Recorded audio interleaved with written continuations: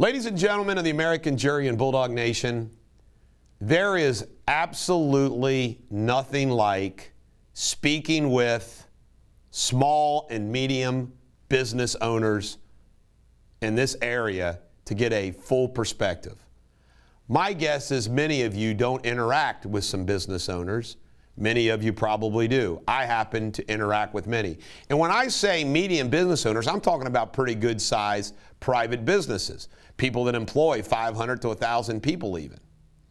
But I want to share with you, without stating their names, some of the information that I have received in recent days from business owners, particularly those in the restaurant business.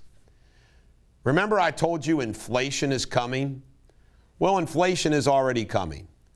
I spoke to a restaurant owner yesterday who informed me, or 2 days ago, who informed me that the food costs and all the paper costs, supply costs are already going up. Ladies and gentlemen, the American Jury and Bulldog Nation, those costs are going to have to be passed along to the consumer in higher prices. So folks, higher prices are coming even in fast food.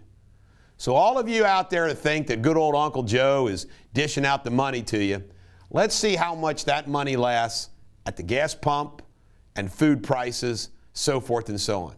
And remember, I told you that Procter & Gamble announced that they're raising prices in September. They are the largest consumer goods country in the world. The other thing, speaking of these restaurant owners, is the staffing issue. And it's truly unbelievable because of this unemployment issue. Now, just imagine, the government locked us down. They locked us down, wiping out businesses, massive unemployment. Then they keep granting unemployment benefits. They raised them, increased them, eliminated all the rules.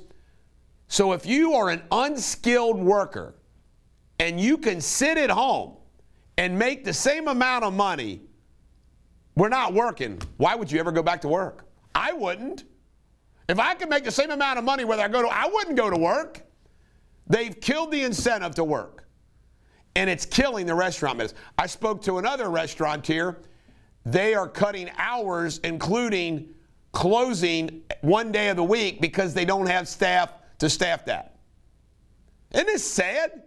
The government does all this stuff. The PPP that's doled out to businesses. By the way, there are so many businesses that didn't need it, but they were like, well, why should I not take this?